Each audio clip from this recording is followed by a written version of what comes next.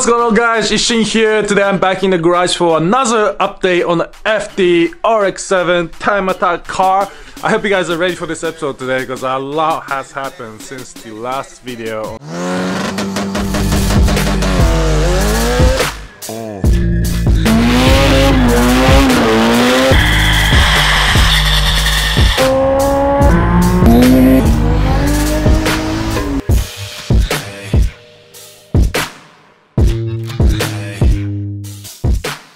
So long story short, I've been working my ass off trying to finish the race car before season starts. So I made a lot of progress off the camera, which are kind of small things. So let me just explain what's been happening. I'm gonna start with the back here. First up, I finished wiring up the rear end of the car.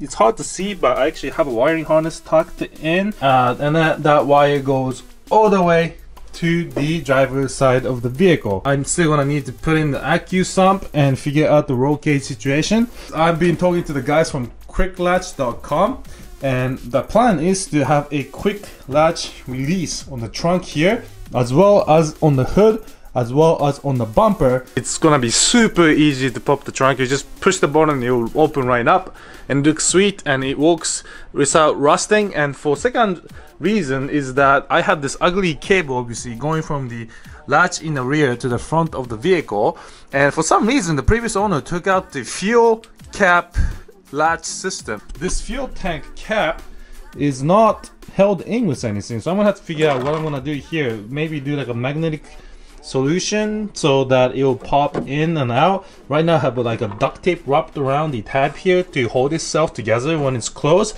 Coming around to the side here, as you can see, I started putting the HVAC system in. Of course the AC is deleted, but I want to have heating system in the car, so the heating components are back in.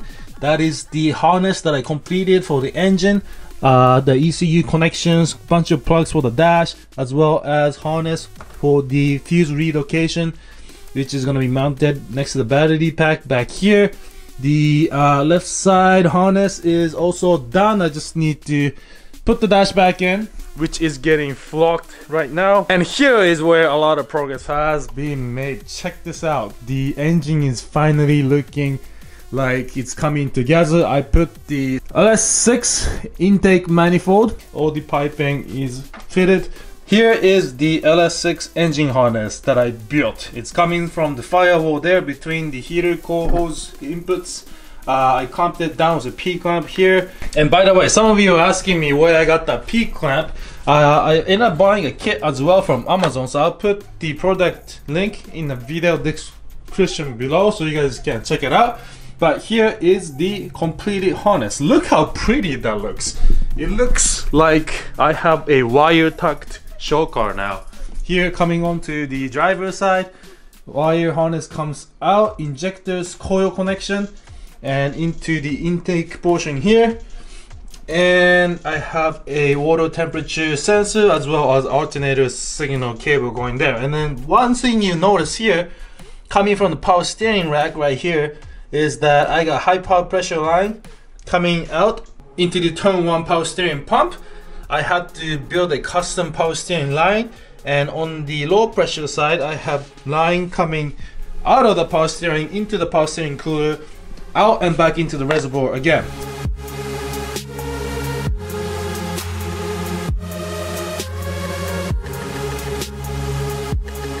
On the clutch though, in the previous video I had this line hooked up to the brake line. That's how the previous owner had it routed, and I realized that that's not a good idea, because if this gets dirty, which it does, the brake reservoir would get dirty and it will make the brake lines all dirty. So what I decided to do was get a reservoir for clutch itself and brake itself, like I did before. So now it's two separate systems. Another thing I did here is a steam port system. This cable here. LS engines come from factory with steam ports on top. There's 2 in the back, 2 in the front. 2 in the back on my car were capped off, and the 2 in the front by factory were hooked up to the radiator inlet. The theory behind steam port is that once the engine gets hot and then coolant is somewhat evaporating, the steam is generated and the steam has to escape somewhere, right? And because the coolant inlet is up here and the head is higher position than the coolant inlet outlet, the theory is that there will be steam getting trapped in the cylinder head. So what a lot of people end up doing is connect these steam ports together so that pressure can escape the system so that you don't damage the head. Another reason why people hook up steam ports front and back is that I heard cylinder number 7 gets overheated. So what people do is, for prevention for heating, they hook up the steam port from 7 to the 8 and then up to the front. So what I have here is an AN line going directly into the steam port here on the passenger side rear, into the driver side rear, coming to the front driver side steam port, which goes under the throttle body, into the passenger side steam port, and this will be hooked up to my coolant reservoir. Another thing I did was I installed a aftermarket water temperature sensor here, which will be running the signal to the speed hack gauges instead of the original location, which was here. Now I had a little disaster with this, because what you have to do to install a temperature sender is use a little adapter like this to go from, I think it was 1/8 NPT to like M15 or whatever the GM said is. The sensor goes in here into the adapter, and then you bolt that in. My problem was, when I did that, the adapter literally broke half inside the cylinder head, so I actually had to take this head off and re-tap it and plug that up, and then put the head back on and drill into the water pump, put a new sensor in, and hook everything up. So that was kind of a pain in the ass that I did off camera. Like I said, I did a lot of tedious things off the camera, so you didn't have to witness that and go through the painful process with me.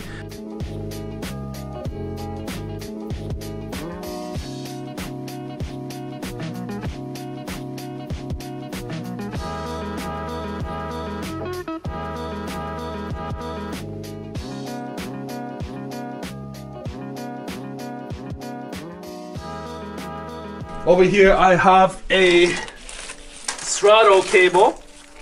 Now I don't know what throttle cable was on my car, but I'm assuming it's OEM Mazda or OEM LS. This was the stock throttle cable here, and what I did was I went with a 48-inch local throttle cable. Simple setup. What I did was I took off the stock FD pedal stop, which is this little plastic piece, and install that on the new local aftermarket throttle cable. And the back end here is adjustable. All you have to do is remove this Allen key in here, and then this gold piece will slide up and down, and you can adjust the length as needed. It'll be mounted here on the local throttle body throttle cable mount, this guy right here. So that's it for the engine side of things. As you can see, I started putting the headlights in just to see where the wire harness would come in, which is right here. I do plan on going with like All Magic. If I can find All Magic headlight, I'll go with Hot Water Labs headlamp assembly.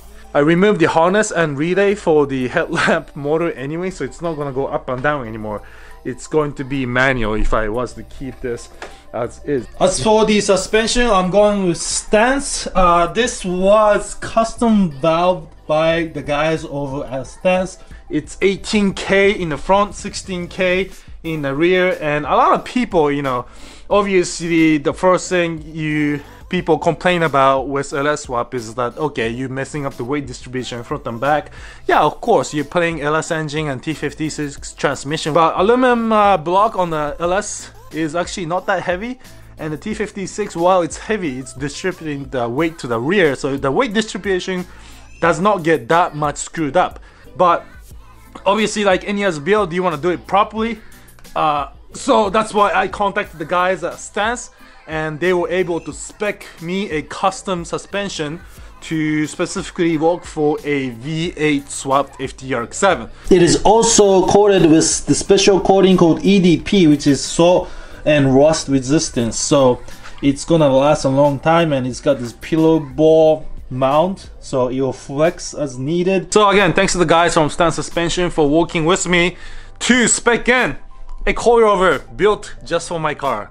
Thanks guys, excited to run this. And lastly, one thing I forgot to mention is this piping that goes from the heater core to the LS water pump. You can tell the difference in diameter just by looking at it here. The front is larger than the rear, but when it comes to the heater core side, it's the same size. When I saw that, I was like, there has to be L-shaped hose that fits perfectly for this application, and sure enough, there are hoses that are from Gates that fit specifically for this application. Well, not specifically, but it fits this application.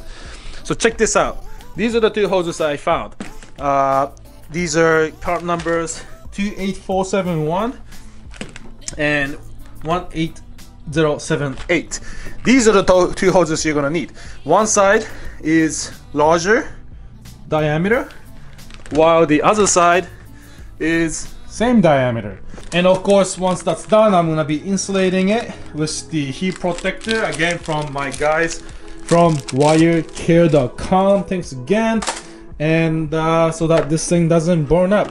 Now another thing is with the rear rotors. These are oversized rear rotors from 99 FD RX7. I think it's the Spirited R or RZ edition.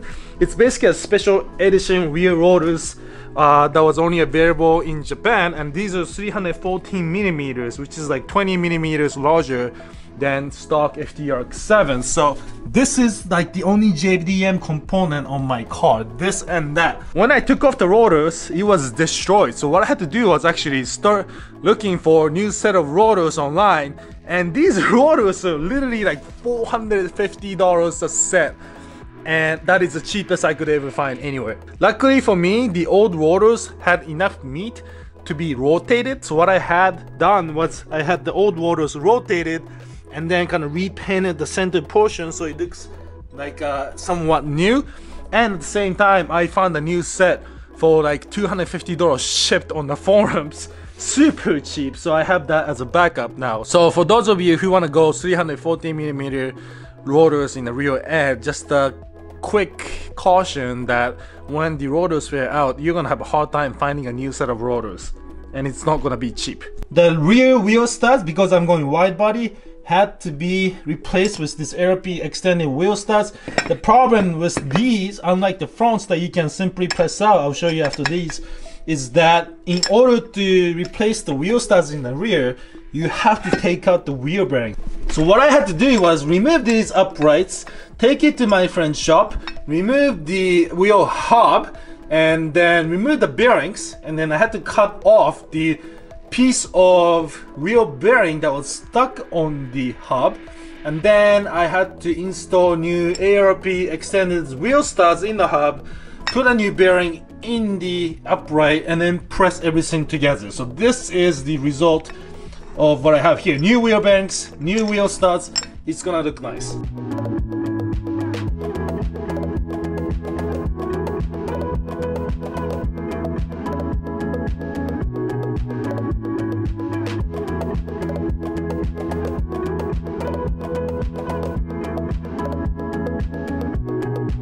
So what I'm gonna work on next is reinstall the uprights on the rear, install the coilover up front, install the brakes uprights in the front, finish up the dash on the inside, finish up things here on the engine bay, install the new throttle cable, intake, all the battery parts, connections, and IQ sump wiring. I gotta figure that out.